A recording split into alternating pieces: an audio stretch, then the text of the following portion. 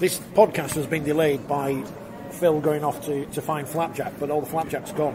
But there is falafel and pakora. I mean, it's the most... I said bourgeois, which I don't think is the word. I don't know. Artisan. Bohemian. Launched to a rugby league season there's ever been. The thing that struck me in the by the way, it's 4020, we're back. But not in Vision. No. The thing that struck me, because we're in the dark, this is another old warehouse in Manchester. Leeds doesn't have enough old warehouses they could launch Super League. Corn Exchange. It's too light in there, that's the problem. The thing that I thought when they mentioned Ian Laybourne will have been to 1 million of these launches was, how many pens do you reckon he got over those? Notepads that he never got the chance to use. Very sad, and we'll reflect on those, I think, in the future, because it's difficult to put. There's been so many key passings in rugby league, as Brian Carney mentioned at the launch, that these things seem to come in gluts sometimes, but this is yet another sad cloud over the start of it. There's clearly, from the media's point of view, a pall over the press box. It won't be the same again. Ian wasn't going to be in the press box as much next year anyway, because he'd taken a step back. He was only going to do some odd games, I think, some Huddersfield games, and he was going to watch his beloved Batley more. But as long as I've been in a press box, he's been there, and a friendly and a welcoming face and voice, and passionately cared about the sport, and that came over in everything he wrote. But you're right, when you put sort of David Oxley, Maurice Holroyd, Bob Ashby, Fred Lindop, Malcolm Lord, and now, desperately, sadly for those of us that knew him really well, Ian, it does feel as though somebody's run a line under an era.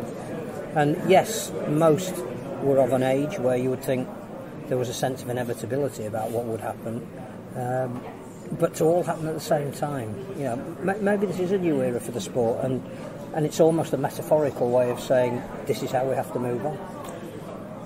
To go from something sad to something ridiculous, because I've just noticed something. I was told earlier, I'm not going to mention the club, but a Super League club had booked train tickets for 2 o'clock to get back to their destination. It wasn't Catalans. Who'd already gone because their flights were leaving. And it's 1:25. I mean, I know Manchester's got rapid transport and everything. It's not like Leeds, but I think they might miss that train. I think they're going to. Mind you, having said that, what was also odd is that we had a very formal launch, almost like we were all in a recording of a Sky Sports show. But they didn't interview Huddersfield, Leeds or Castleford on stage. So Caitlin Beevers was on there. What more do you want? Is there a Yorkshire, anti-Yorkshire bias? I think there must be. Take that into the news, so these new Northwesterners. Without knowing the budget of that club as well, I mean, that's changing train tickets. That's, where's, what's his name? What's he called? Mayor of Manchester. He used to run the Andy RFL. Byrne. Andy Byrne, that's it. When's Tracy Brabbing going to do? He'll reimburse them. At least the buses are cheap. So it's the brand new 2023 season. I know the championship has started, but I couldn't get to Keighley, so apologies. But we're here in Manchester, where the World Cup was launched. Did you say 12? Oh, it's 12 weeks between the final and the launch of this. And we've had another couple of months onto that. It feels a lot different. And I know I've kind of been stuck in this, that the World Cup was very much an exclamation point rather than a full stop on it. Because we'd built it up for so long, had the delay, had COVID, had everything go wrong, and then it happened and it was great, and then it finished now, and I was completely rugbyed out.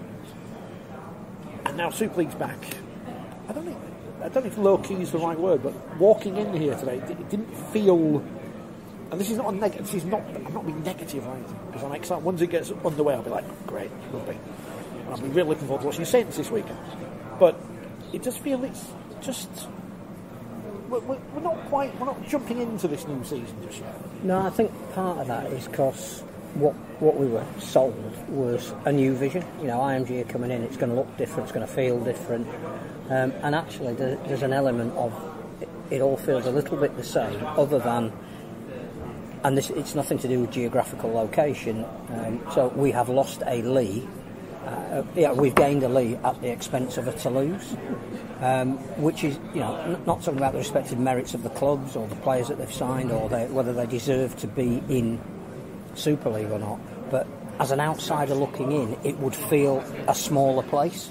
And I think that's been reflected in the launch. It's only a week out. We've just seen the launch video, and brilliantly produced and fine production values. But the message is exactly the same. It's just different people and a different voice. But the message is essentially the same. You don't know who these people are. I just feel everything on this programme from other people saying things like, I was speaking to someone before the launch, and a wise person said to me, it's not the 12th team. We want something exotic and exciting, and Lee's not exotic or exciting. But it's nothing against Leigh, because they've got Leopards, obviously, you know. We want the Huyong shirts available soon, by the way. I hope you'll be buying them. Authentic shirts available. Genuine pylon merchandise. Unlike a wheelchair team of note who doesn't have merchandise. John Davidson stand up. I've been to Seoul recently. Does that qualify me for I've heard people say that about him before. Our Seoul. All the other you cross it. I'll knock it. Incheon. I've been yes, I'm short of a few Incheon. John Davidson, did you enjoy the thing? Long? The thing? Yeah, it was okay. I think that's the thing, though. It's okay is not what we were expecting. No, that's not the strap line. He doesn't say at the end of the video. Rugby League. They're all there. It's okay. Super League. It's okay. What was the strap line again? There's nothing like League. There's nothing like League. What I found interesting, I mean, as Phil said, it was pretty standard. You know, it's the atypical players kind of in a Fox NRL style studio and then cut together with some tries. Yeah, I mean, and what seemed to be probably a southern Afro-Caribbean voice, I guess, which is different. Yeah. No, it was like there's a rap soundtrack to it, which almost. But the action, urban. That's right, Ice Cube. The action is pretty generic rugby league action. Yes, we know that wingers score great acrobatic tries. Yes. We know there's some big hits. No names to the players. So again, if you don't know who they are, you're not building. Maybe that's stars. because people outside the existing fans don't know the players. Maybe that's. But that's who we want to sell it to, not us. Yeah, I think the interesting is the use of league, which perhaps at a time of rebranding and rugby union is basically just taking ownership of rugby.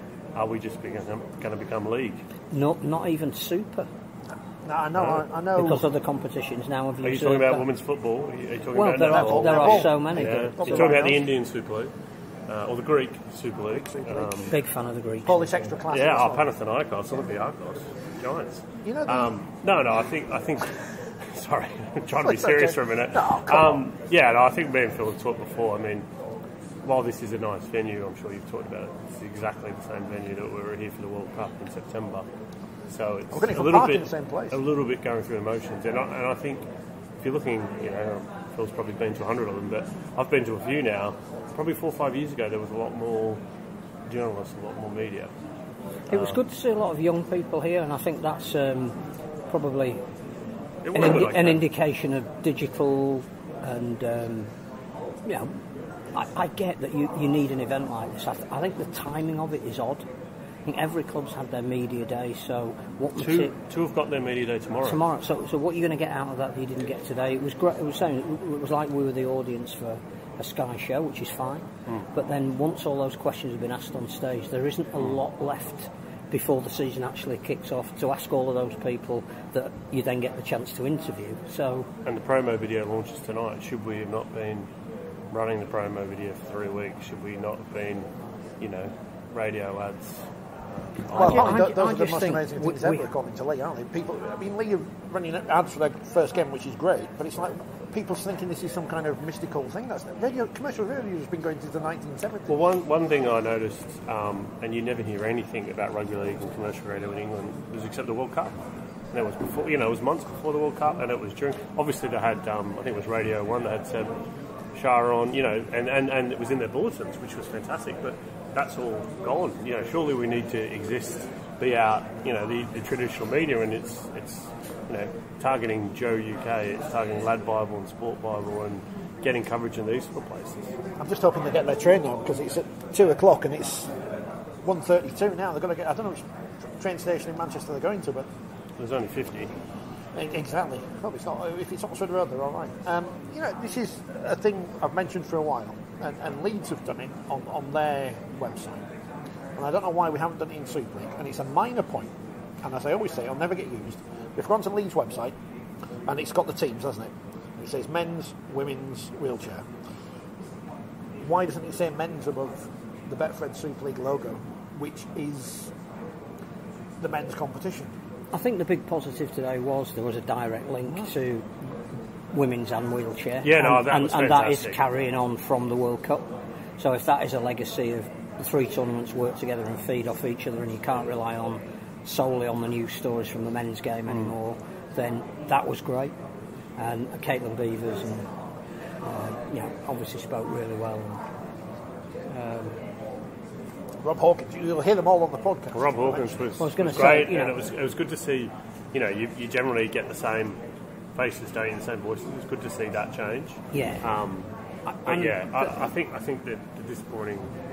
It's just more of an observation. But it's the Betfred this, the Betfred that. We're all in on gambling sponsorship. Do we have any other sponsors? Why do we not have any other sponsors? I think how can we change that? Well, the sponsor hasn't swapped Betfred for Kazoo yet, which is the one who sponsors everything else now. But again, fine. that's I bought a car why from Kazoo. It doesn't feel different. No. Because Betfred are great sponsors, but nobody is associate sponsor or no, there's a not. competition now isn't being sponsored by somebody else. So it's with the greatest respect, it still will be the Betfred Challenge Cup. But there's also that the future of gambling sponsorship market. I mean, what we were tobacco in the 70s and 80s, and I think if you were all aligned in one sector, and then that sector is ruled out by legislation, what do you do? If I mention darts, people get upset. So, talking about darts, yeah. Well, the world champions from St Helens is the same, so he's on the pitch and everything. It's very boring. Michael Smith. It's not a sport, but anyway, yeah. Sorry, continue. But thousands of people go. No, they do, which baffles me. I've been to the Sheffield Arena to watch the darts, Premier League darts. Sat at the back on the floor, you can't see a thing. And how many times have you been to the Olympic Legacy Park to see the mighty Sheffield Eagles? Well, 0 times. See, there you go. And you've been for the ice hockey as well. I can use my pass as well. Sheffield. Indeed. But on the darts, they have about 1 million associate sponsors. Now, they've moved away a lot from still a lot of bookmakers sponsoring things, but because they sponsored the World Championships recently. But on their website, 1 million different. I think they've got tyre manufacturers and swan matches. I don't know how much they throw in, and 1 million different other things. So the money's out there. The sponsors are out there. I guess we just have to find. Hopefully, the new RL commercial thing will find them. They are sponsoring other things, which again is what. I mean, unless RL Commercial are going to announce later this afternoon that they are bringing a major sponsor into the game, which will be embargoed until the weekend, so we won't be able to tell you. We won't tell you. We won't be able to tell you. We just non-exclusive. We need something to get our teeth into that isn't the run of the mill, and it does feel a little bit like we're coming out of a World Cup where there was a profile, and we've dropped down a level with Super League. I think there's. Yeah, you can't argue with that, and I think obviously what hasn't helped is the impasse with the RLPA and the NRL, which has essentially held up the international calendar. So we had momentum in the international game. We had a fantastic World Cup in many respects. We won't talk about ticket prices or attendances, but there was some, as a product, and England, the wheelchair was amazing. But we have one game? Well, England, France in men, women, and wheelchair, and that's all we have. In Warrington. Yeah, again, we just seem to love to go to the Halliwell Jones to get about 5,000 or 6,000 people. It's not a knock on Warrington. It's no. We saw during the World Cup, wasn't currently Sheffield nearly 20,000 for the Greece game. And people who have no idea about rugby league probably would have known that game would have been the scoreline. It would have been. The disappointment was it wasn't 100-0. Nottingham, Birmingham, take things on. London, Wimbledon. Ironically, which is the wrong use of the word, but I am Alanis Morissette. Do you know the word that everybody's using wrongly at the moment? Alluded to? Alluded to. Stop using alluded to. Everyone. Sources. It's not the meaning that you think it's not on the front page of the next magazine edition. I think if you look at international sport in this country, so the big international sports, cricket we don't count because that goes everywhere, that's what it is, but rugby union, Twickenham. England football, Wembley, and as soon as I say that, I'll get an email from the FA saying, "Come buy tickets to go see England at Old Trafford. They're playing North Macedonia." All right, fair enough. The Giants of North Macedonia. Yeah, the mighty North Macedonia. They beat South Macedonia. It's the West you've got to worry about that. So always the West on the side you've got to worry about. But rugby league has that opportunity in a sense, to take games to different places because, as we saw during the World Cup at Newcastle, at Sheffield and whatever, and I know a World Cup's a different thing than a regular mid-season international whatever, but you might find a new audience who are just attracted to international sport and England on the market. Middlesbrough was quite good attendance, wasn't it? 8,000. Yeah. For Tonga versus Cook Islands. But again, if you only go somewhere once, you'll hear Is on this the podcast. Bristol effect? Well, no, it's Willie Peters who asked the question when we were speaking to him. Gateshead legend. For one season. And he said he understood it was finances and it moved to Hollow. But again, what would we be talking about? A launch of Super League now if Gateshead had been given the room to flourish. So we're 20, what are we now, 23 years down the line? How much would that Super League team have benefited the competition and been now established? Like Catalans. But you could say the same perhaps about London. You could even say the same with Leigh, who are trying to break a hat-trick. London are still there, aren't they? And they keep saying, we are going to do something. And well, everybody said they're going to do something, and let's see what it is you're going to do. I go back again to grading. You know, a meeting has been had with the RFL and their member clubs saying we propose to bring in grading as part of our proposals, and that has been almost unanimously agreed that that's the path we're going to travel now. But the latest we hear in the run-up to the new season is there's now going to be a special meeting on March the 9th to discuss the actual grading proposal, and then that's going to be forwarded to another meeting at the end of April that's going to vote on those proposals. And now it's got to the point where it's too long, it's too convoluted. If we're going down the road of the grading, just tell us what the grading is. Don't ask for consent. Let's do it. And that would be different, and we'd have something to look forward to. It's almost like everything's a little bit on hold at the moment. Definitely. Which is a shame. I couldn't agree more. Well, as soon as the action kicks off next week, we'll be straight back into it, because then we don't have to talk about governance and stuff until they announce the criteria for gradings and stuff. What's going to happen this year? I'm kind of I've painted myself into a corner that St Helens aren't going to make it 5 in a row. Drive for 5, as Brian Carney said. Every time he says it on the telly, take a drink, non-alcoholic. I don't know if the sponsor have put a spread on how many times he's going to say it during the season. The drive for 5 for St Helens. I've convinced myself they're not going to win it, and I don't know why. Well, eventually, I think. Well, eventually they won't. Yeah. I mean, you can't win forever. Brian Carney brings up Mark Applegarth on stage. Here's one of the teams looking to stop them. Wait, we're going to win Super League. We've got a new standard and everything. It's being built. But yeah, I don't know if it's the fact that they're changing coach again. Players getting older. I don't know. For some reason, I think Saints aren't going to win. It might be Wigan. It won't be Warrington. We know that. It's going to be Wigan are going to win Super. I'm going to say Wigan are going to win the Men's Super League. Leeds are going to win the Women's Super League, and I don't know who's going to win the wheelchair. Well, I think in the Women's Super League, Leeds basically just signing every good player who's available. So. Well, they are going to lose some. I think when you to the NRLW. And who's that?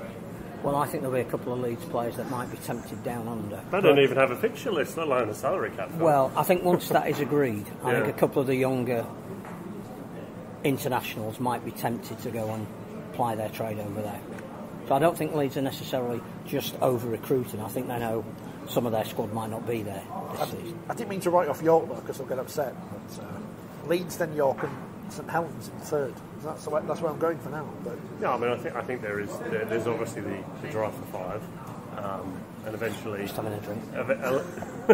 Eventually they do have to slip off, and players get older. I mean, James Roby's 400 years old, still playing, but yeah, I think Wigan will be strong. I mean, Warrington, they do have Dad's Army, but all counts are they're training well, which means nothing. But I can't be as bad as they were last year. You went to the Wigan media, I think. I did, yeah. Because you've obviously been buttered up by the Wigan club, as I believe we have to call them. So you're now going to be buttered up. Was that given access to? Well, I was invited to this meeting. Unlike 2 others, I wasn't invited. So yeah. Your parsnips were buttered. Yeah. Well, look, I'll do anything for a good coffee and a brownie. You got a pen? Any Wigan merchandise? I did get a pen, but I left it. I accidentally left it. The flapjack here, outstanding. Yeah. No, but all jokes aside, I mean, simple things like opening up the club and giving access to your owner, your coach, your CEO, your whole team. Not every club does it. No, we were talking about this on the way over. It's Super Bowl week in the NFL, and you can speak to everyone. The world's media have access to everyone. They get fined if they don't fulfil their meeting limits. How can that be? The biggest game in the world in one sport, football, whatever, blah, blah. The Super Bowl, which has worldwide attention, and yet the media has so much access that come to generic Northern Team A versus generic Northern Team B, and you get to speak to one coach and one player. I've covered FIFA World Cups, Rich, and it's quite similar. They have a very regimented process and open press conferences. It works quite well. Unfortunately, there's not, and it's all coordinated through the head office. There's no coordination. Tomorrow we've got 2 club media days on at the same time. I mean, I'm sorry, how hard is it to email all 12 clubs and say, okay, when's your media day? No, you can't have it on that because that's on the same time. I mean, please. It was a point made by another journalist, wasn't it, about which media day was it? Salford's media day and the lack of attendance. But I, as whatever I am, some ancillary part, I've got accreditation. There must be something. I don't You're know wearing it, even though I know. Just so I know where I am. They put my name on properly. Is it Kenneth? No, it's Richard again now. It's all right. a great photo too. You look really pleased. It's from 2 years ago. You look. It's from lockdown. Wakefield were just avoiding relegation. Yeah, I think that was my staff pass at Wakefield. I think it looks like your reaction just after you got your latest gas bill. I just let you go out of the bank and still even pay attention. There's a bank. But I didn't know when any of these media days were, because I'm not on every club's mailing list, but this should be centralised. This should be coming through the centre of the sport. Considering you can probably count on 2 hands the number of journalists who cover the game regularly, the fact that you're not, and I'm not on every club's media list either for some reason. Well, I'm on 2, I think. And 2 out of 12 is a great result. Well, I used to be on 2. I think I still am on 2. I might be on 3 now when someone's moved clubs, but at least Leigh sent me things about ticket offers. Leeds sent me that as well. I think I'm on Leeds' ticket mailing list, but not the media one, which is fine. I don't mind. I'm an ancillary part. You two can come to the double headers. Yeah. No, I've written about the lack of marketing and promotion, and a Patreon piece will be out today. But it just seems like the simple things like that, coordination, really we should be getting right. And particularly IMG are a global marketing giant, and I know they're working on grading criteria, but where's the marketing part of it coming in terms of the promotion? We saw that kind of during the World Cup, didn't we? Well, we'd get emails from some nations, but not all. And then we had the great French, that was French farcical, debacle. wasn't it? Yes. That was great fun. Yes. I think as much as we'll remember the great wheelchair World Cup final, Tom Halliwell's try, nothing will top the French email mailing list disaster. And there was Samoa just refusing to do media days. Yeah. Except they claim they didn't. And running, media manager of Marty Tapau's wife. But then we were talking on the way over about how it doesn't cost anything to have a strategy whereby somebody would be talking to Jordan Mailata in this run-up to the greatest show on turf at the weekend about where he's come from and linking South Sydney and Rugby League with somebody who's doing that in Australia, Phil. Who's in the... Do you know who was talking to him? The Prime Minister of Australia. But over here... Anthony Albanese. We know that we've got some correspondents over there covering the Super Bowl for the channel that broadcasts Super League. Yeah. So, the last bit, would you like to send a message to Super League? It starts next week. To have a current NFL player who's playing in a Super Bowl endorsing your competition. Must know Burgess. They own all the Burgesses. Burgesses. Yeah, I mean, I think I was speaking like Jedi. I was speaking to Phil in the week about Simon Cowell, Australian actor based in London. He's in this little film called Avatar 2. Yep. He was in a little show called Game of Thrones. Mad Cronulla fan. I mean, I've not watched any of them, but I've heard of them. You've heard of them? Well, that's I mean, it's simple things. Maybe it's messages. Maybe you're looking about an ad. Maybe it's a message from Sam Burgess. That's it. That's all. Now that doesn't cost anything, but no. If Sky's correspondent to Slapjack. Maybe from there Farrell, anyway. Maybe from Sean Edwards. Maybe from Kevin Sinfield. Who? Maybe you cut together footage of these guys and you say made in league. They might be working in rugby union, but they are made in league. And there is no cost to that. That's just thinking laterally. I think that's the lack of coordination and the lack of thinking laterally, which does disappoint. got an exclusive for you. Liam Farrell not interested in a future job in rugby union. Asked him about it. Right. Because obviously, Andy Farrell, Wigan captain, Ireland head coach. Sean Edwards doing whatever he does with the French, but Tackling. Liam Farrell not interested. Kevin Sinfield, because he's not from Wigan, that's why England can't tackle. I mean, I've not watched any of the Six Nations because I'm muted on Twitter. They didn't tackle well on against Scotland. Muted But I mean, his tackle rate was great because he missed 0 tackles. He wasn't on the field. And I did in that World Cup final, though. Semi-final. Oh, brutal. Well, he'll get his night good eventually. So, Brutal. generally a sense of... I think I'm ready for the new season. Yes, I think we needed a break from the World Cup. I would like it. Apologies to both of our podcast listeners who like what we do, that we haven't done one for 5 weeks. I would have liked to see it start in March, personally, but that's just me. That's fair enough. Well, I was just posted a St Helens programme from 1971, I think, where they said the season should be March to November, which is pretty much what it was at the start of the Super League, wasn't it? Absolutely. Yeah. Maybe March to October. Yeah. But they had more teams then. No, I think there are and stuff. good things in the sense that I think it's great that St Helens have gone to Australia, playing 2 games. I think they're there for 3 weeks. They've taken 26 players. They're taking it very seriously. It's obviously costing them a lot of money. But they could come back with $100,000. Could come back as World Cup champions, which, I don't think... have they ever won? Well, yes. They have, but they've never won... I believe they've never won the first team. Has never won a game in Australia, over the years. It would be replicating Wigan's historic win in 1994 in Brisbane. The high watermark of British sporting achievement away from home. Which I don't think they got recognised by the BBC Sport Awards that year. I think England drew with without props. And I think Penrith are taking it seriously as well, which is great. It looks like they're going to play a full strength or near full strength team. So. And great, it's been built up over in Australia as England versus Samoa. Yeah. The repeat, because again that shows that there is at last some indication over there that they rate international rugby league and what it can do. So the NRL journalists are actually wanting to promote that angle, which is great because that's building on the back of the World Cup. Hopefully, as part of the CBA, the international calendar can then be announced because I think it's in place to all intents and purposes. It just can't be funded at the moment. That's a real shame that we've had, but I do understand why, because there are conditions tied into how many games players there are, and they should be compensated for playing international footy. And insured. Yes, which is not the case for every country. But that's turned very ugly. It just seems like another case of 2 steps forward, 1 step back, or 3 steps back. Very much enjoying old players having a go at people shaking the fists at clowns, thinking it's all about money. That's It's not, though. It's about terms and conditions. The actual basic payment structure has been agreed for the professionals. It's about healthcare. It's about healthcare for the very young, the very old, and the women. And the women, And I think that's something that is worth fighting for. And that's what this sport stood for right at the very beginning. So it's not about greed. No. I think it's easy to paint them as being greedy, but that's not the case. So clap an NRL player at 8 o'clock every Thursday night. Only the ones you like, not the ones who are in prison or what's it called, the stand-down list?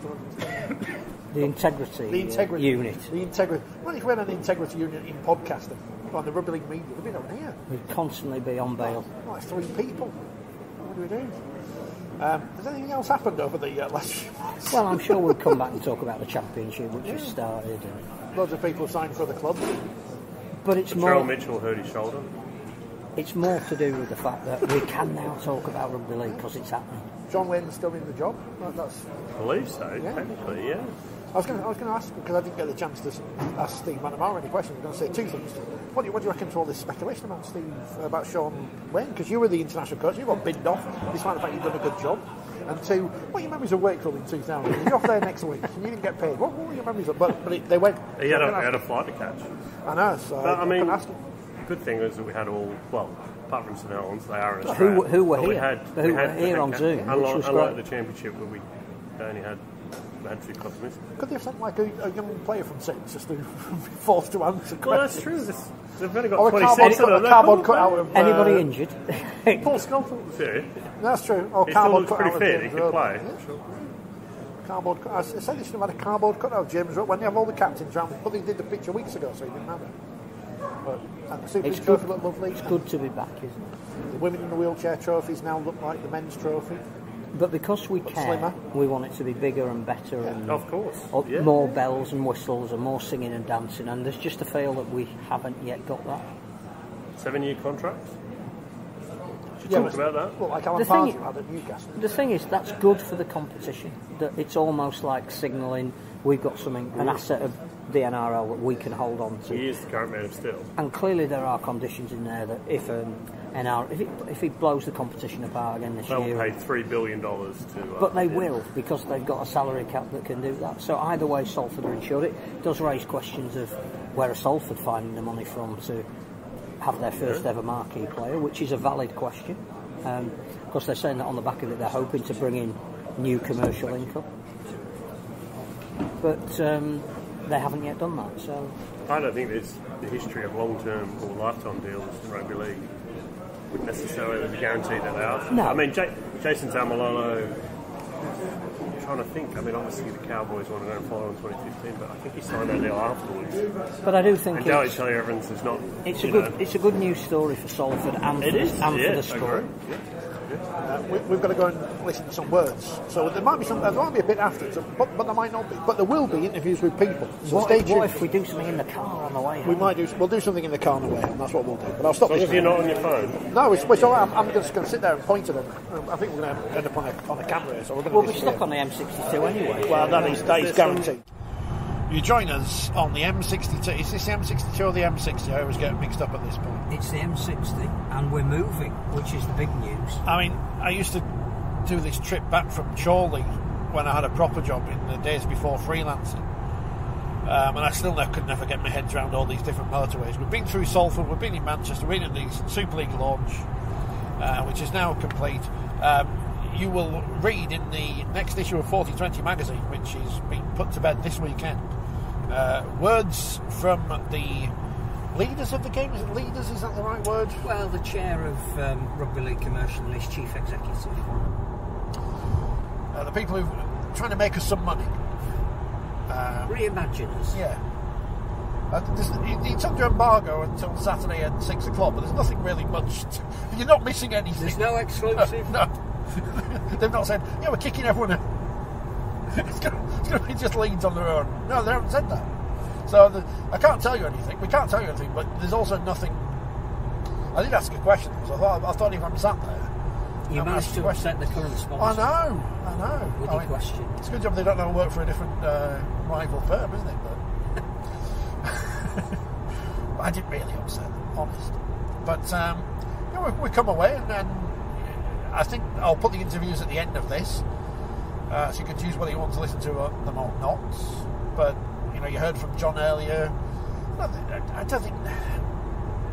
Not negative for the sake of being negative. I think there's easy things you could improve that can be done, but we never do them. It was a bit of after the World Cup, and I know everything is after the World Cup, and the World Cup wasn't perfect. It has to be said. I'm not saying the World Cup was the greatest thing that's ever happened, but it did feel like we took a step back today. Chasing people around the room. The launch of the World Cup was incredibly exciting because we got the chance to speak to people like James Tedesco and Jason Tamalolo, who you don't see every week. So it was always going to have that uniqueness about it. I think the feeling that I've garnered from speaking to a few people about the start of the new season who are fans of the game is that whilst they're looking forward to the action coming back, they did expect that it might look and feel somewhat different, and I'm not sure it does. I think what was the word that IMG used without breaking any embargo? We're in a transmission. Yeah. Transition. You've got to be careful how you say trans these days, because you might upset people. Which I thought we'd gone through. I thought we're at the point now where some proposals have been unveiled, have been generally agreed on. We think we know what direction we're moving in. Let's see some evidence of it, and it appears to be we've come up with some proposals. Some of them are theoretical. We're now trying to see which of them are practical, and somewhere in the middle there'll be a compromise. So it's almost like 2023 is a bit of a holding year, which is how the launch came across. Yeah, some nice comments from some really great players and coaches who we admire, but nothing that we haven't heard before a ball is kicked. I've got the chance to talk to people like Willie Peters, who we haven't spoken to before. Great. I think Brian Carney's a great host, and he did the on-stage stuff that you may by now have seen on Sky. The video is okay, it shows the game in a good light, but it's not really different to any other kind of video we've had. So I think, yeah, we're pleased that this time next week we'll be going to a game, but I don't feel any more enthused post-launch. It would just be good to have the rugby back. It would be nice to know where the rugby is heading after this season. Have we, and this is an analogy I used in the magazine last year, in talking about Channel 4's coverage, but in a different sense then. Have we, it's the Bruce Forsyth's big night analogy. Bruce Forsyth leaves BBC, Generation Game, massive success, goes to ITV, takes over Saturday night, they say it's going to be the greatest thing ever, it's an utter failure. He comes out on telly and says, well, people thought that glitter would be coming out of your screen, which, they haven't invented yet. Remember 3D TV? That was good, wasn't it? But anyway, so we've built up in our minds that there's going to be this great change, everything's going to be different, and that hasn't happened yet. But is that our fault? Is that the sport's fault? Is it everyone's fault? I think we were given an indication when IMG unveiled their proposals in a lot of detail that certain things had happened. So we had got rid of promotion relegation, we were bringing in grading, the Challenge Cup was going to move, we were going to get rid of loop fixtures. Magic Weekend's gone, but it might. And we were going to align ourselves with the NRL, and none of that has happened, and a slight indication from today is there's still process to go through to make that happen. So I think that, from our point of view, would be a disappointment. I don't think that detracts from the fact that the one thing we do know is when the players get on the field, we'll have things to talk about, and there'll be controversies and opinion. And I just think when IMG were announcing a 12-year deal, I didn't think the first year would be taken up in nothing really changing. I didn't realise Wensleydale did bacon. It did cheese. Wensleydale bacon. We're on the M62 live here on Not 4020 Live. Still moving. There are many things, and again, this is from outside our bubble.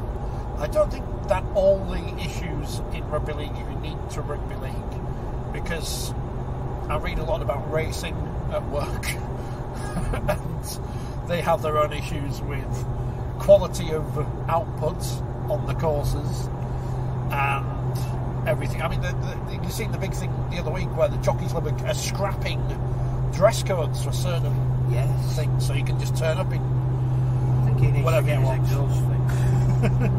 apart from Royal Ascot, you can't just turn up and wave at King Charles wearing flip-flops and a pair of shorts.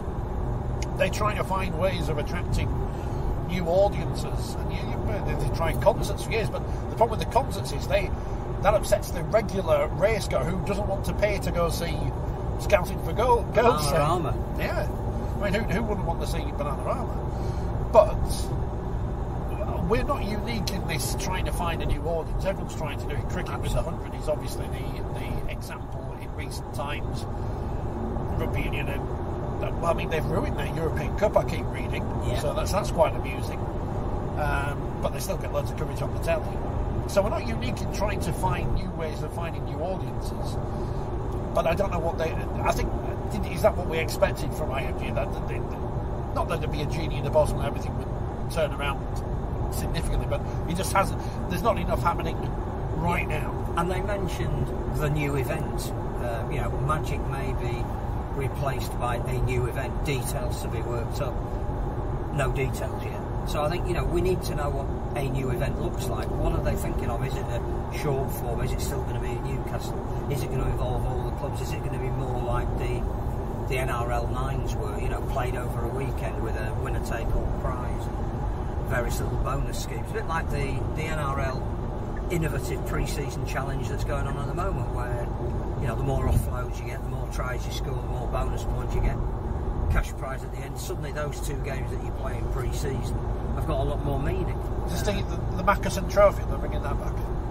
Or Captain Morgan. But we don't know what it is, and we're now told today they haven't worked it up yet either, and it'll be voted on by the clubs. And I thought we got past that. It's something that Brian Noble said right at the very beginning when we came up with a potential look of how the game would be. That it all starts with the governance, and unless you change the governance and allow people to make decisions outside of the clubs, this process will be horrendously slow. So we've now got a partner in who everybody is telling us is, top of the market, more influence than anybody else, 70 extra brains on the sport, I think we were told in the briefing. Got access to everything you would need in terms of negotiating deals, either with broadcasting companies or potential sponsors. Great, we'll hand it over to you. You tell us now what we need to be and what we need to do. And it's like, well, we'll come up with these ideas, then we'll give them back to you. But if you don't like them, because if you're going to be disadvantaged by them, you could say you don't like them, but then we might take that back on board. No, I think we've gone past that. And the history of the game is littered with various occasions where people have tried to do that and it hasn't been done very well. I'm just hoping that this isn't another one of those occasions. It's like this podcast.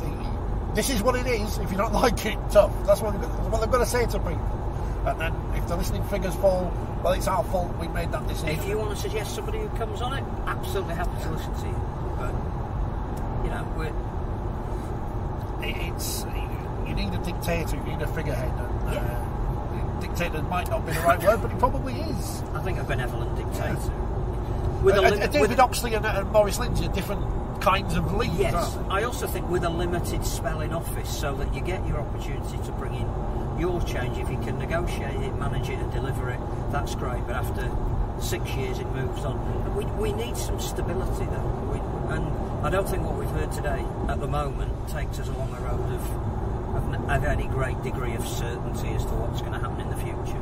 And also clearly we got to go to our primary broadcaster and negotiate a new deal with them pretty damn quick, and the structure we're going to have will have to be in place. The sponsors who might come on board on the back of that have got to know what it is we're trying to negotiate, and it's all the analogy, and it was used, is the duck serenely moving across the water and its legs paddling frantically. Are those ducks embargoed?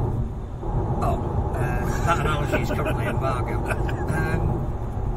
But at some point you've got to go public with, and you have to be prepared to make decisions that not everybody is going to agree with, but it's in the best interest of the game, because you proved to the game that you are independent. So IMG are independent. The new RL commercial board is drawn from both the RFL and Super League as was, but 3 independent directors, all of whom have got a huge amount of experience in their own area of expertise, some of which is digital marketing, some of which is broadcasting partnerships. One is indeed a long history in the game of rugby league, or understanding of the history of game of rugby league. You go, right, well, those people, we invest our future, tell us what we need to be. Don't come back to us and give us an idea and allow us to circumvent that. I think I'm digital media now. I think that's my sector. Sounds good. Because that's what they kept saying, written and digital. Broadcast is a different thing now, so I feel like I've got a new thing I can put on my email signature that no one pays attention to anyway. Interesting times, always interesting times. The best thing is, as you mentioned, by this time next week, when people hear this, we'll be talking about what's going on in the field. And we could talk about what's happening in the Championship, but I haven't seen the games, and they don't just put stuff on social media. I've seen a few of the Featherstone tries, but this is we're talking Gareth about Gale for I know first try of the season, wasn't it? We're talking about digital. We're talking about digital. We're talking about some clubs don't even have websites that work properly. Social media is patchy. I think that's where RL Commercial stroke IMG can really help those clubs who don't have the resource. I'm not blaming clubs who don't have 27 people working in their media department. They can't be expected to be at the level of a Premier League football club, but that's where you've got the brains trust to help out. Well, not only help out, but actually give you the kind of content you should be posting. I mean, the Super League paid for those the branding a few years ago, the uniform branding, because I was working at Wakefield at the time, which not all the clubs used, which was daft, but at least had a uniform look. All the club fixtures and whatever looked the same, and we don't have that same kind of uniformity at the moment. But as soon as the action gets underway in Super League next week, this all takes a slight back step. Not that we won't be paying attention to what's going on, of course, but good weekend in the Championship, it looks like, in terms of crowds. A shame for Bradford that they went down the route of trying to promote something that was impossible, because it made a good crowd look not as good as it actually was. And the fictitious idea, again, treat your crowd with a deal of respect, and don't expect them to see an in-joke that actually isn't a joke. Good win for Widnes at York, York signing players all the time, because they had a very small squad. Leigh Leopards, good signing. So, interesting first week in the Championship. I haven't got the league express in front of me, so I can't tell you everything that happened. But it was good, I'm sure. Every attendance bar Swinton was over 2,000. A couple nearly touched 3,000, and Bradford was 4.5, 4.8 or something. So, encouraging. Everything was encouraging. Everything was vaguely positive at this point in time. We'll see how that goes on as the season goes on. We've still got League One to start, Women's Super League, the Wheelchair Super League, which we don't know what's happening with yet, and all the other bits and pieces of the sport. All the pieces of the jigsaw puzzle. And announced today that Sky are going to show the 3 Super League Grand Finals on the telly as they did this year. So, where's the Women's Grand Final this year? Do we know yet? Sky as well, I think. No, I mean, what venue? Oh, no, I don't know how they're going to do that. I don't know how they're going to do that. It's interesting now what they do with the Wheelchair Grand Final, because I know it's a different thing from the World Cup Final, but that's almost set the standard for how things should look. Yeah, and venue, yeah. So whether you go to Sheffield again or somewhere, probably easier than going to Manchester, but it's going to be interesting to see what happens with that. There's lots to be optimistic about, but still plenty to be pessimistic about as well. Lots to question. And the role is to question it, otherwise, what are we? We're just nodding. We're on the top of the moors at the moment, the summit of the M62. Why haven't they put a club here? There's no one there. Put a club here. Get a picture at the back of the farmhouse. Yeah. The famous. They don't spell the M62 right now. They didn't. It's not because they want to sell. Don't believe the people. It's fake news. The water levels are up in the reservoirs. Oh, that's a positive. So as soon as everything gets in the way next week in Super League, he says there's a proviso every time just in case people get upset that we from the Championship. I would have gone to the Championship launch, but I was working and he was in Keighley, and I think I'm banned from Keighley. But you will be able to read about it in the new issue of 4020 magazine. Looking forward to seeing Craig Lindard's hat when the next on the telly as well. Well, he's set the trend in bucket hats by the look of it. York on the telly this week, aren't they? York Bradford on Monday. Yeah, Saints on the telly on Saturday morning. From St George. Yeah. Looking forward to that. Just going to see if I can see anyone I know from St Helens get on the telly. I mean, that's the real reason to go to that. We have to point out now, if you do see us in the background of the Super League show, well done to us. But we didn't get a goodie bag. No. Because some people Oinks. took them. We stayed there till the bitter end. And we are bitter now because we didn't get a goodie bag with an umbrella and a pen, and a pad, and a bottle of whiskey. Miniature bottle of whiskey. And a lanyard. And a lanyard. What do we do with a lanyard? Well, I don't know, because I already got one on my thing. There was a crate of peas as well. Yeah, we've only going to take them, couldn't we? But I'm not a big fan of mushy peas. I don't mind, but I don't need a whole crate full. So that's it, the first one of 2023. Some interviews coming up with people. I'll probably have to record another bit to tell you who they are. Or just let you guess. Do people know who Liam Farrell is? They know who Liam Farrell is. I'll cut out the bit where I said about the Leeds shirt, because that was a bit of a bad question. I'm getting people's names wrong, which is good. But apart from that, I'm now feeling a bit more positive now, but we'll temper that. As soon as it kicks off next week, What if Sky's the Girls don't turn up? What if their PA doesn't work? What if it snows? Yeah. Can they get Ricky Wilson for the Kaiser Chiefs? Well, you know, what if? The fuel girls, the fire breathers and stuff. Like an episode of The Hitman and Her, but at the Leeds Sports Village. I'm giving them ideas now. Derek Bowman's on straight on the phone. Pete Waterman and Michaela Strachan at the next home game with a live leopard. If that doesn't happen at some point this season, I'll be very disappointed. Right, buy the magazine. It's out next week. It'll be out Thursday, Friday next week. I mean, we might do a podcast next week. I don't know yet. I don't know what we're going to do, but we're back. We're back now. Back. Here's some interviews. Enjoy your rugby league and support the nurses. Right, time for some interviews before the cats come in and invade my studio, which is in fact the living room.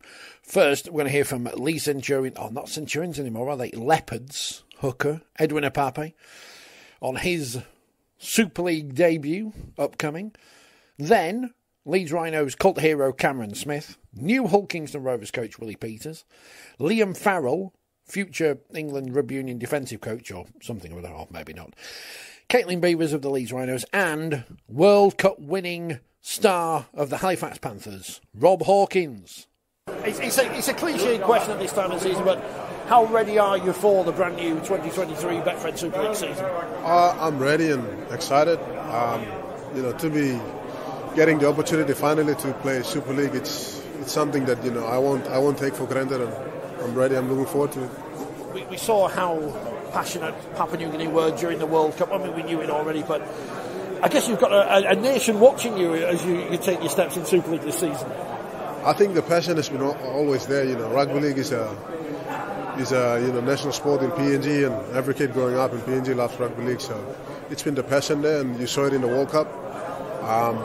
And with the 2023 season coming up, I think all the people back in PNG that loves rugby league will be supporting me, and will be sending messages through social media, or through messages or whatever to support me. So I feel like there's a lot of support on my shoulder, and I'm standing on the shoulders of so many Papua New Guineans at the moment. How do you feel the step up is from the Championship to Super League for you and your teammates? It's massive. It's a massive step up, and to come into Super League, it demands a lot because of the intensity of the game. So that's why I need to be on top of my game and on top of everything, week in, week out, and day in, day out to get myself ready to come out and compete on a weekly basis. Very passionate fan base, and of course you've got the return of the derbies against Wigan. How much are those fixtures being looked forward to? I think all the fans are buzzing. We've got a town, rugby league town, in Leigh. Everyone's looking forward for the local derby against Wigan, and I think it's a good thing for us as players too. Rugby league everyone wants to come in and see a local derbies and people having a good go at each other and stuff like that. So I think that's what I'm looking forward to, play Wigan at home. It seems strange because throughout the pre-season everyone's talking about Leigh, but nothing about the on the field stuff. It's all about the badge, the kit, this, that, and the other, whatever the chairman's up to. There's almost no pressure on the place because no one's been talking about you for a month. Sorry? No, it's almost as if all the talk about Leigh has been about things off the field rather than on the field. You, the players, the coaching staff, can almost just get on with what you're doing without any pressure. Oh yeah, 100%. People can have their opinions on how the organisation is running or how the team's running. We as players and as coaching staff, we know what we are about and we know what we want to achieve this year on the field. That's the most important part of it, is to be consistent on the field and just to come out and compete every week. And I think we've got a fair, clear head around what we want to achieve this year and where we want to get to, and what brand, what we want to build this team around. So that's the important part. You brought in a lot of big name players, Super League experience. How is the team, the cohesion ahead of the season? Are you ready for that first game against Salford? Oh yeah, it's still a work in progress. Being a different team altogether compared to last year. Because last year we had a bunch of team, and then obviously with the team being promoted, we had more than 10 players coming in. So we're still working on combinations and stuff, and trying to get our combinations right, and hopefully we go right this year. I mean, I was going to say straight away, I mean, what's it like being a cult? But it's bad sounding here. You are a cult hero to some Leeds fans. What is that like? What do you mean? What do you mean by cult hero? Yeah. You know, I'm grateful for any recognition I get. It's awesome that they've created a society. I was just saying then I'd love to meet the guys that have founded it, you know, and give them my appreciation. But as far as that goes, I'm very grateful, and any recognition, you know, is awesome. I mean, I don't know them, but they'll be hiding out behind the change rooms now after the end of the game. Leeds Rhinos, grand finalists last year, completely unexpected back at the midway point of the season. What happened? What did Rowan Smith change? I think he just changed the culture. The lads were coming in with a smile on their face. We were playing on the field with a smile on our face. We developed some belief, some determination to win. And I think that's about it, to be honest, mate. I think it's really cliche saying, but you know, it's credit to the lads that we had. And at that time, I think at one point in the year we were 11th, and then we ended up in the grand final at the end of the year. So Rowan played a huge part in that, but also the players that, you know, we looked at each other and decided that we wanted to do something, and you know that's what happened. So it was a hell of a roller coaster. As a young player coming through at Leeds, what's it like when you know, walking through the tunnel? There's all the history, all the great teams of the past, in the far past, and the recent history as well. Is that a pressure? Is that a good pressure to have on you? Yeah, and I'm a student of the game. I've been involved in it since 4 years old. I get mick taken out of me all the time because I never shut up about talking about it. For me to be able to come through the Leeds system and then be involved, I've just signed up until I'm 27 years old, so it means I'll be at the club. I'll be playing at the club 10 years. It's all I've ever dreamed of, and to be honest, you can never replicate that feeling of running out on a Friday night at Headingley, and the fans are on top of you, and that added little bit of pressure of how heavy the badge is and how heavy the shirt is, and you know the fans and the club deserve some success. I think it just adds to that feeling, and it's incredibly special. The coach gave us lots to talk about this week by not choosing a captain. What is it like in the group? I'm guessing there are some who are louder, some who are quieter. And do you really need someone just to toss a coin before a match? Yeah, I think that's a great way that you've put it at the start. I think it's a little bit outdated that there's one specific guy that goes and does the toss, and I feel like we've got a very special group in terms of having tons of leaders in one team. So for Owen to take the collective approach and have numerous lads chip in when they need to chip in, or take a step back when they need to step back, I think it'll be the right balance. And I think if we get that from each player, because I feel like if the one guy's given the role, it almost takes the voice off other people, and they feel like they don't want to add to what we're doing. So if you know the case is that we're going with a collective group that's going to be in charge, that different people bring different qualities, and if people continue to add, then I don't think we can go far wrong. You say you're a student of the game then, obviously a club with lots of history as mentioned, but in last year you get to the grand final, the women win the grand final, the wheelchair team got to a grand final, won the Challenge Cup final, the PDRL team won the grand final, everyone won everything last year. How does the club copy that success this year? Yeah, I'm not sure. No pressure. I just feel like that regardless of any team that representing Leeds, we all carry the same qualities in terms of wanting to work hard and wanting to win. While ever I've been growing up, Leeds have always been successful, and to say that we've got tons of teams from one club, all being successful. I don't think it's necessarily about copying it, but I think it's about just implementing what they did week to week last year, and then if they're consistent with that, then we'll replicate it again. You're lucky Phil remembers when they did win. Yeah, more than they did win. I was going to say your tackling stats were ridiculous last year, but the normalised part of your game is to be a ball player in the traditional loose forward who gets the ball away. Rowan seemed to unlock that a little bit in you last year. Do you think that was part of the reason behind getting to Old Trafford? Yeah, well, not necessarily.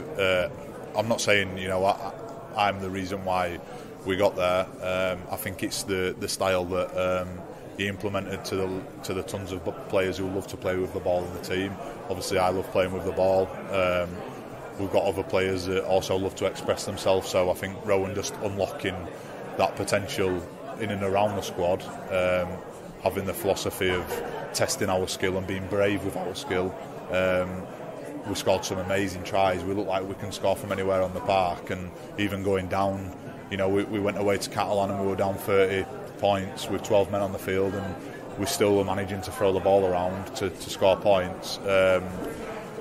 In my eyes, it was just the philosophy of everybody wanting to play and express themselves. So I'm really lucky that Rowan allowed me to do that in the middle of the field, and it unlocked.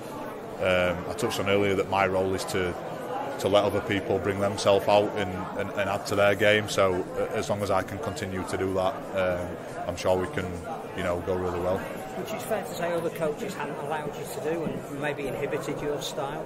But do you think there's a change? Because Tony Smith's been saying if Super League's really going to sell itself in this brave new IMG era, we've got to entertain. Rowan clearly got to a grand final by wanting to play attacking rugby first. Are you looking forward to this season because attack is going to be perhaps more than defence this year? Yeah, and I think fans love seeing the teams play with flair, and our team is full of flair. So as long as we can continue to encourage to attack teams, then it'll be great for the sport, and hopefully get as many spectators watching as possible. Caught everybody on the blind side a bit last year with that run. That 1 minute, it's going to be relegation. Next minute, hang on, you're in the playoffs. You won't have that this year. People will be planning on how to beat the best that Leeds can beat. Does that mean that it's harder this year, or that the weight of expectation is going to be greater from people outside, or has that not affected your training? No, that's not affected our training one bit. We can only control what we have in the group and in that present time, so we're not looking too far ahead, and we're not looking what's happened previously. What happened last year is done now, and we'll just be taking every fixture as it comes, regardless of what people are saying outside. I think it's important that we can control what we can control, and then consistency is probably the word that I'd go with. If we can continue to be consistent in that field, and like we was at the back end of last year, then there's no need to think about the pressure. Start of a new season, coach of Hull KR, how ready are you for the challenge of leading one of the biggest clubs in the competition? Soon find out. Been a really good pre-season, strong pre-season. I've had a good 6 to 8 months to prepare, so really looking forward to the start of the season. But as I say, it's always challenging when you ride the roller coaster. I've been in rugby league long enough now to know it's not all rosy. So there'll be some bumps along the way, but we'll get through them. How important was that period of time? You knew you were getting a job, you knew you were coming in, you could plan for the new year rather than just being parachuted in at the last minute. Yeah, I was fortunate being my first head coaching role. I'm grateful for that because it's given me time to plan and prepare. I think if you get thrown straight in and you're not ready, then you're in some serious trouble. So I've obviously done my apprenticeship, but in terms of the 6 to 8 months, it was a good time for me to be able to prepare and plan, and I suppose it's just set the structure of the club that we needed. It's been good. You've got 2 young halfbacks coaching this year at Hull KR. I presume your emphasis will be on attack, and it's something that Tony and Rowan Smith have been saying. We need to entertain. Will that be your philosophy this year? It is, but to be honest, defence. I'm a big believer in you need to get your defence sorted first. I totally understand the game over here in terms of. And I played in it, and now I'm coaching in it, that we are in the entertainment business, so we need to entertain, and we'll definitely do that. I'm a believer in that you give your players freedom to play, but there needs to be some element of discipline within that. But I think you need to earn the right to be able to play some footy, so you do that by defending well. So that's my philosophy. Obviously, if I had to pick one, it'd be defence over attack, but they are just as important as each other. In terms of your overseas imports, wasn't a great year last year for Rovers because you didn't get enough game time out of some of those players. You've recruited a little bit differently this year. Do you think the guys that you've got are going to give you what you need? Yeah, absolutely. That's what I've got them over here to do. So there's a lot of factors that come into play when an Australian comes over to this side of the world, to England to play. Obviously, how to handle the weather conditions, how to handle, as I said before, the different stadiums, and there's a little bit of adversity around that, but it's more so around obviously their families settling in. That's the key, making sure that they settle in, but their families settle in more importantly, because they get to go to training every day, they get to live their dream. If they're not happy at home, then that can affect the players as well. So providing all that's in place, which at the moment so far so good, then I'm expecting the players to perform. Off the field, a new board of directors with investment on the horizon, own the stadium, some redevelopment there. You probably haven't seen yet, but you'll get to experience Craven Street and all that kind of thing.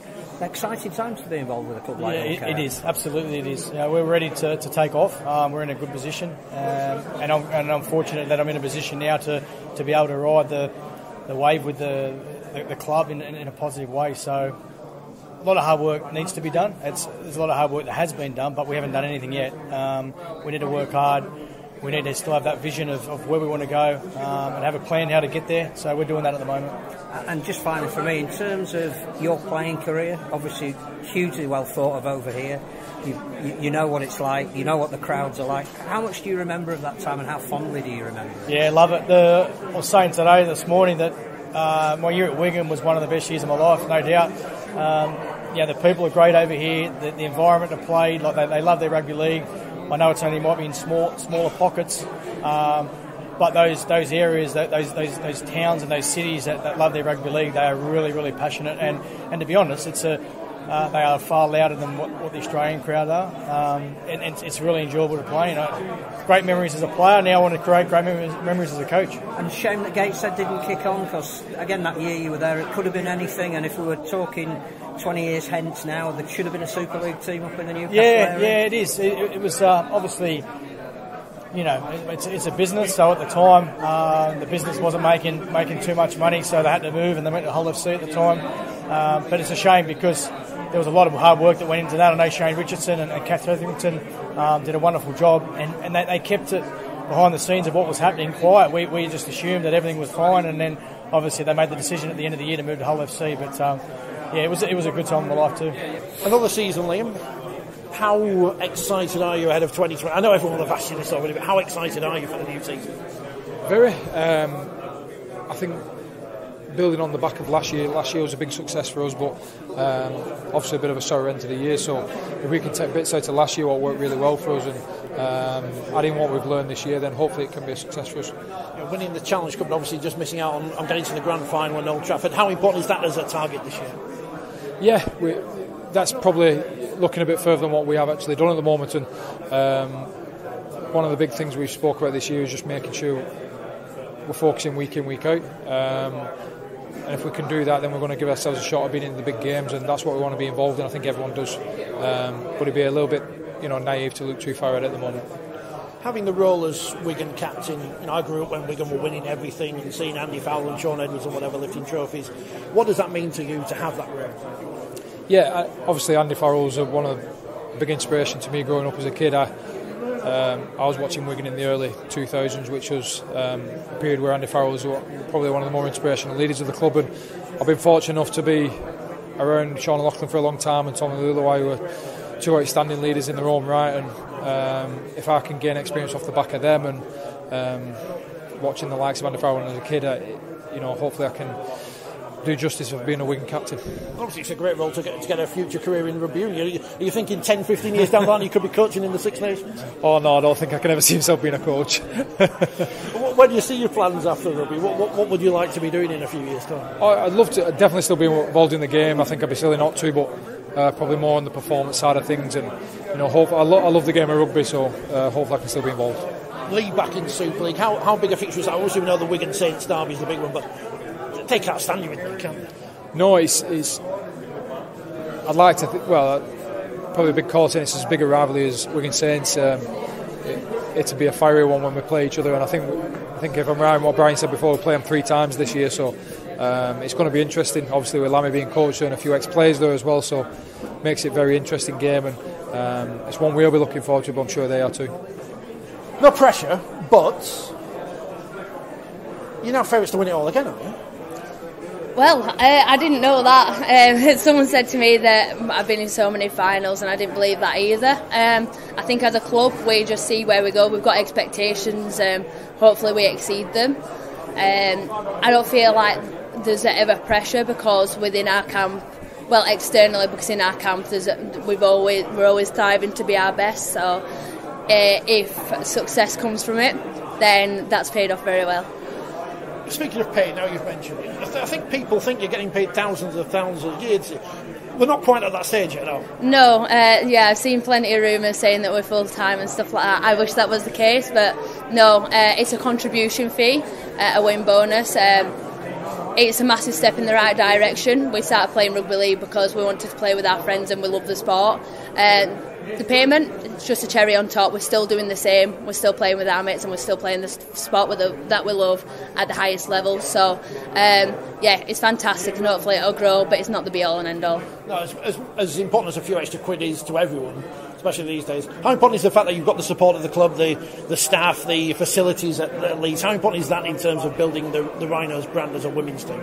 Oh, massive. It's absolutely massive. I feel like the financial status...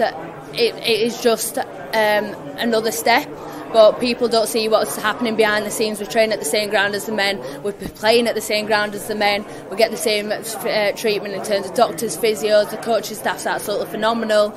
I honestly can't put a cap on where we are at the moment. Leeds, I think, I'm not being biased, but I would say it has the best facilities and the best care for their teams, and I always speak so highly of the team that I'm about, because it's my hometown team and I'm so honoured to be a part of it. So to be part of Leeds, I'm so proud, and I think that the way that the game's going, it can only get better. How important are things like that, the fact that you play at Headingley, in terms of you're doing exactly the same as the men? You know, I know Weekwood was a great facility and everything, but now you're on the same level playing field. Yeah, massively, and at the same time we are playing curtain raisers for the men, so we're getting used to playing in front of those crowds. We're getting used to playing in the stadium when there's an atmosphere, and that's what we need. We need an increase in attendances to be able to advance to the next level of what is expected in the Women's Super League. And that comes from statistics, and once the RFL and Super League and all that can see the statistics, then the next level, the next step can be pushed on. So we're hoping to build a platform, we're hoping to build a foundation, and I think that we're doing that very well. Amy Hardcastle scares me. How important is it that she's on your side now rather than against you? Yeah, lovable off the field, you don't want to play against her, and I think that's what we found out a few times last year. She's a fantastic addition to our squad, and I think for both signings, the fact that the experience in there, both played in massive World Cups and finals, that's what we need. We've got so many new signings from the academy and the army, and I think for them to look up to the likes of them, I look up to them, and I'm not too far behind, and I think it'll be a massive contribution to the squad in terms of the experience that we need on and off the field. Yeah, I've got to stop mentioning that you're so experienced despite the fact that you're still young. Is it nice for you to have these players who've got that more experience in the squad, so you can kind of take a step back from that leadership? I'll never take a step back from the leadership role. I'm classed as apparently one of the experienced ones in the team, which I do find quite funny. It's not something I ever thought would be a thing, but it's very exciting to see what they can bring. It's like I said, it's not just on the field; it's off. It's the expectations. It's everything that comes with being a rugby league player, and they're absolutely fantastic people to be broadcasting that and showing what we can do as a club.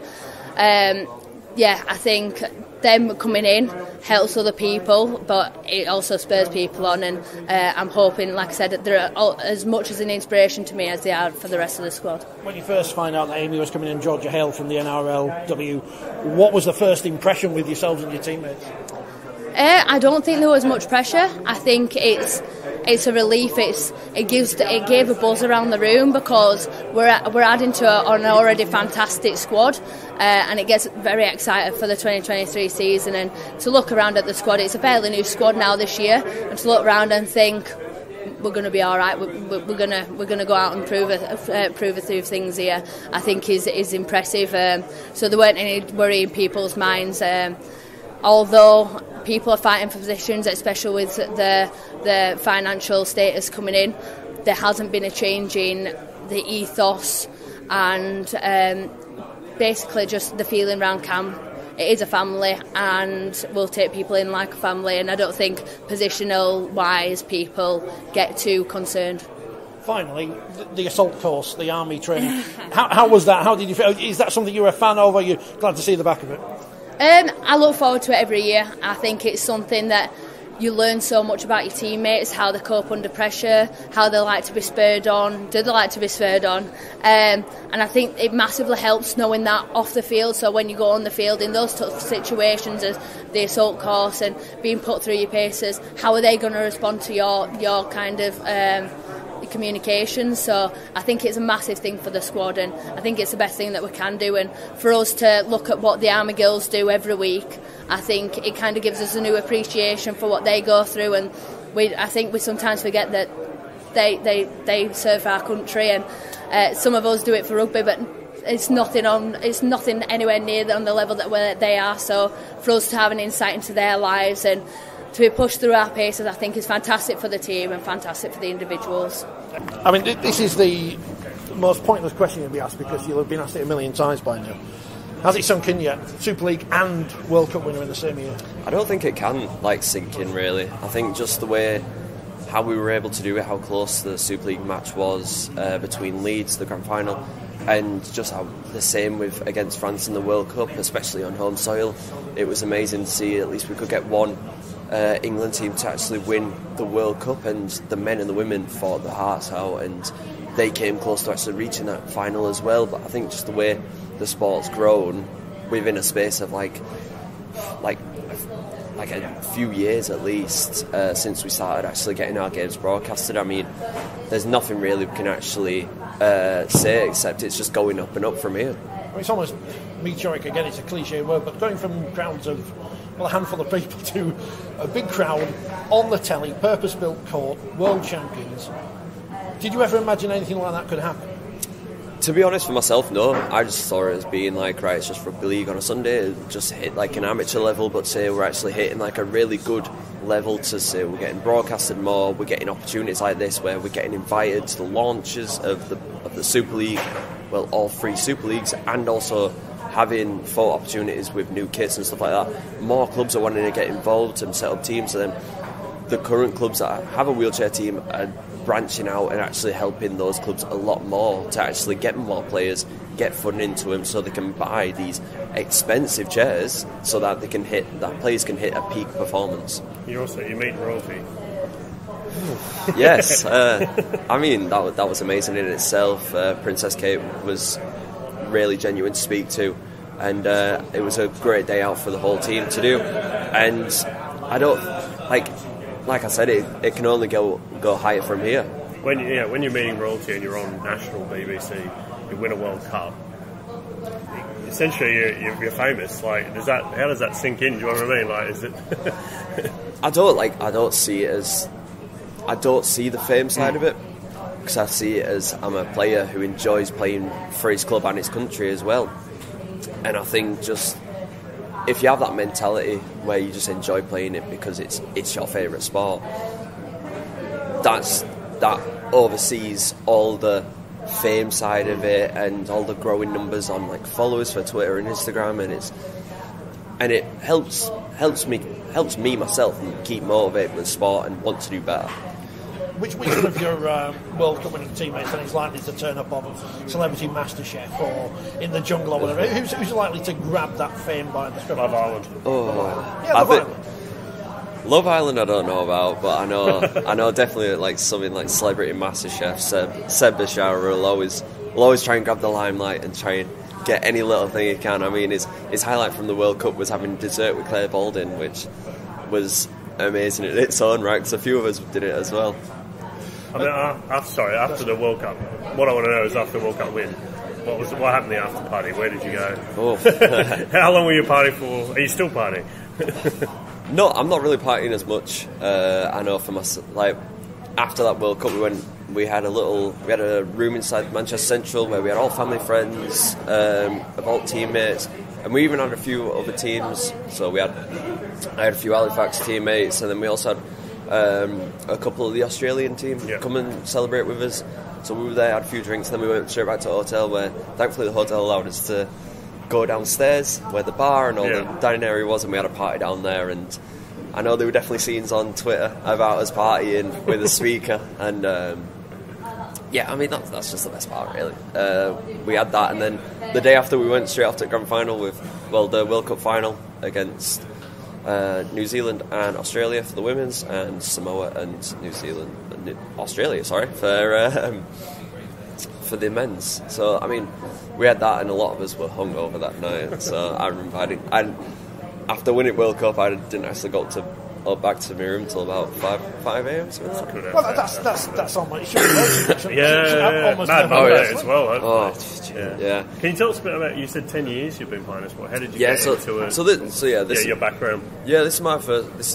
This will be my 10th season, and I got my disability at about 11 and a half year old, and I started playing running rugby for Siddle, and after I couldn't play the running game anymore, I looked to play the wheelchair, because you can't get a rugby league fix and stop playing simply.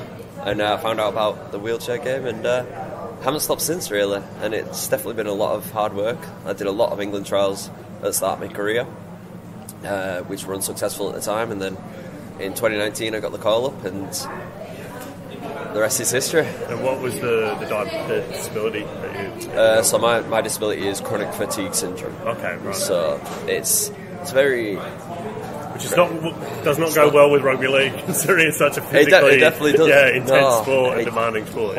It definitely doesn't. But I mean, I always like breaking down barriers, and I think that's why I love this sport so much as well. Is because it broke down barriers in its own right.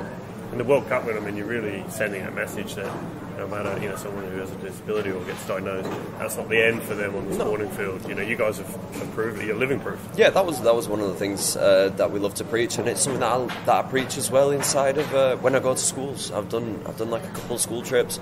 I've gone to a couple of amateur rugby league teams, and I've said the same thing, and that is, it doesn't matter what happens in life, whether you're disabled, non-disabled. If you want to play this sport, you're more than welcome to. Obviously not taking them away from the running game, because I mean, every kid has a dream, and I don't think a lot of kids dream about playing a wheelchair game until probably the World Cup.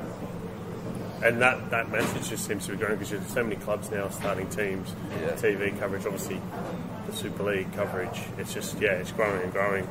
From, as Rich said, from when you would have started, there was 2 people and a dog, and now it's just bigger and bigger. Oh yeah, definitely. Yeah.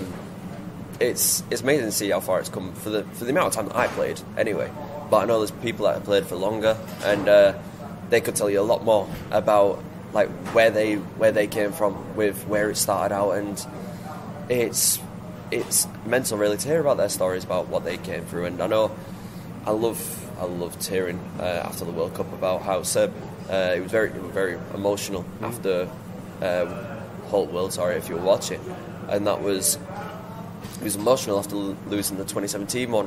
I literally try and say we won it by a try as well. Nice bit of revenge and nice bit of redemption for the players who did play in 2017. You like to give a bit out on pitch, don't you? A bit of chatter, bit of out there. You look like you enjoy yourself out there.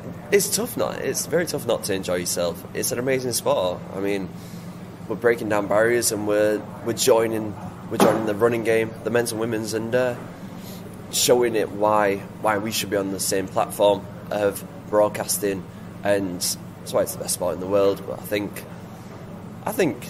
nice bit of talk and nice bit of like trash talk kind of brings a bit of rivalry to it a little bit. So it brings a nice bit of a heated game, but in a friendly, heated competition. The Jake Connor of the wheelchair game? Say again, sorry? The Jake Connor of the wheelchair game? No, I can't say I am, no. Now, you talking about talk, the French. I mean, not only what happened during the game, but after the game. I mean, the next time you play them, that rivalry is just, Yeah, we know the French are going to be tough. They're going to be wanting to win it back in the next World Cup. But we also have to keep an eye out for the other nations. We can't be complacent. If we talk about US, for instance, it's their first World Cup, and they nearly made it to the semi-finals, and that was just amazing. Say it was from what it only had one of the players plays for Wigan, and to say that the rest, it wasn't the one that were doing it all. There were so many other players on that pitch that led the way for nearly making that semi-final, and credit to them, they're definitely going to be a threat in the future. Australia were definitely going to be a threat. They always have been, and I mean, it's just constantly looking out for them as well. We can't lose the respect for any nation or any team in general if we talk about Super League, because you lose your respect, you lose complacency, and that's when you lose matches because of mistakes. And as daft as it sounds, how important is having a trophy like that is similar to the Men's Super League? Now the Women's Super League have got the similar kind of trophy. It's not just something we've found at the back of a cupboard, it's the Super League trophy, it's recognisable. Yeah, so I went to a Super League, they wanted to do like a photo shoot pretty much, and I didn't even know that the trophy were getting made, because they're like, oh well, we didn't bring your trophy because yours you got a new one getting made, don't you? And I'm like, didn't know about that. And I went, oh, well, you know now. And I'm like, yeah. So I mean, it's amazing to see how it is. It shows proper branding. It shows that we are a part of the Betfred Super League, and we are alongside the men and the women on this amazing stage and on this amazing journey.